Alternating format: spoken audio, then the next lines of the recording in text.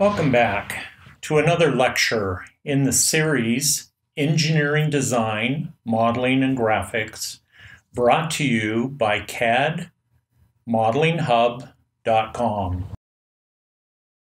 In this lecture, entitled Engineering Standards, you will learn about the various standards and rules that define, specify, and control the creation of working drawings.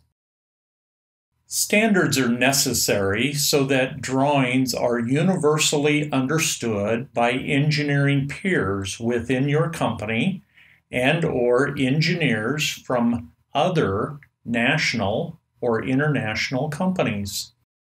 I will also discuss the basic elements that make up working or engineering drawings.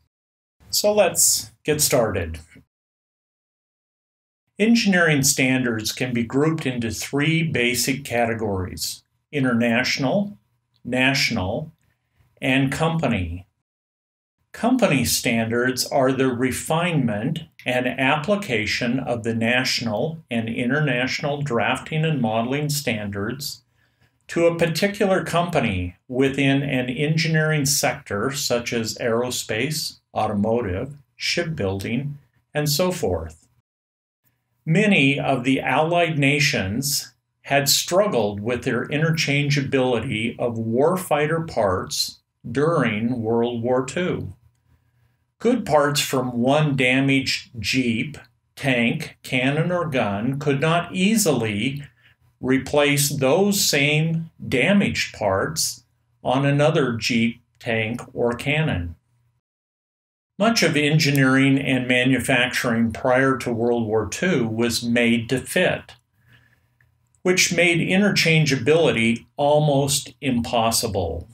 In 1947, at the end of World War II, many countries came together and formed the International Organization for Standards, or ISO. Today, some 163 countries are members. Other countries are either correspondent members or subscribers, which mean they still use the rules and guidelines published by the ISO organization. Take a minute and look at the world map and see what type of ISO membership your country endorses. In many respects, the ISO organization and their approved rules and standards have facilitated the globalization of many markets and the mass outsourcing of engineering design manufacturing to low-cost centers around the world. The main ISO standard that covers modeling and drafting annotation is ISO 128. ISO 128 is divided into 13 major parts or sub-standards. Here is a list of the 13 parts. Notice how they cover such things as all line types and line conventions, leaders, reference, construction lines, basic views, sections, and cuts, simplified representation of mechanical parts like springs, fasteners, and threads. Beyond the ISO 128 standards are dozens of standards that cover related technical drawing issues. Here is a short list of a few related standards. A complete list of these other standards can be found in our suggested reference text, Geometrical Dimensioning and Tolerancing for Design, Manufacturing, and Inspection by George Hinzog. The second set of standards I categorized as national, meaning a country-specific drafting and modeling standard. In the United States, our current National Drafting Standard is defined and maintained by the American Society of Mechanical Engineers, or ASME. ASME took control of the U.S. standard in 1994. Previous versions of the standard had been defined and maintained by the American National Standards Institute. The main standard for modeling and drafting annotation is Y14.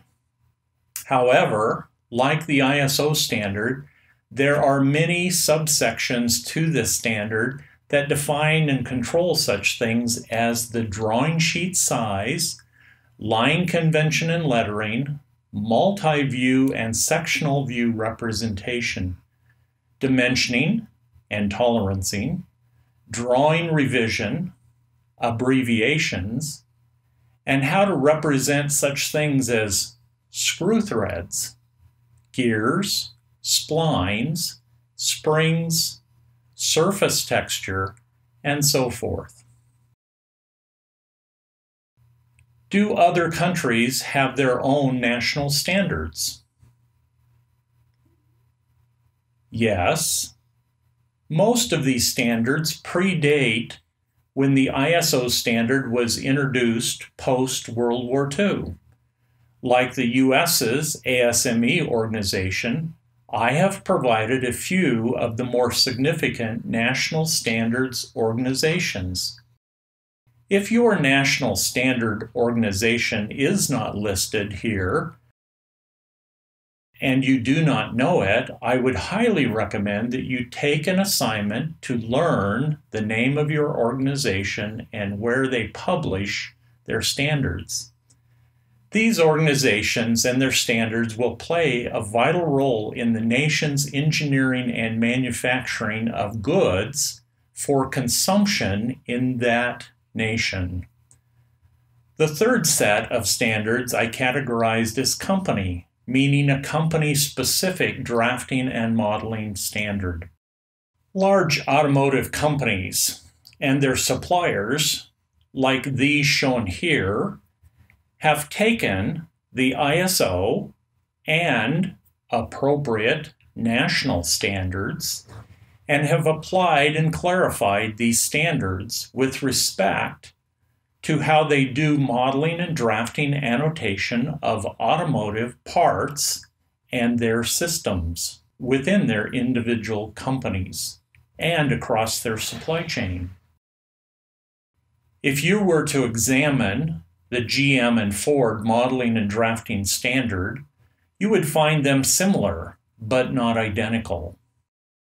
However, if GM and Ford were to partner on the development of a new 5-liter engine, they would first agree on which modeling and drafting standard to use before beginning the design and development process. Here is a short list of some aerospace companies. They, like their automotive counterparts, have well-defined modeling and drafting standards. These standards are used to maintain modeling and drawing consistency within their company and across their vast supply chain. In 2014, Boeing disclosed they use more than 6,000 suppliers to produce their offering of commercial airplanes. Without a well-established set of company standards that are adhered to both internally as well as across their supply chain, they would have a difficult time bringing the millions of components together into finished, manufactured airplanes. Regardless, the engineering sector, marine, heavy industry, consumer products, or even engineering service sector, each have their own standard for modeling and drafting. The only exception to company modeling and drafting standards may occur in the engineering service sector. These companies provide temporary engineering design and analysis resources, contract headcount to help other company firms during their peaks and valleys of their manufacturing and production process. That said, many engineering service companies will, for a limited time, adopt the standard of the paying company. Before transitioning to the topic of engineering drawings, let's summarize and the takeaways from the drafting and modeling standard. There are three categories of standards: international, the ISO 128, national, for example, the US ASME Y14, and company standards. Company standards are an interpretation and application of international and national standards to a particular line of engineering and manufacturing done by a company and its supply chain. National standards are intended for use when the product is developed and consumed within a given nation. The ISO international standard is to allow design and manufacturing and the consumption of those products across country boundaries. Through the definition and adoption of international design and manufacturing standards, products can be designed anywhere, manufactured anywhere, and consumed anywhere.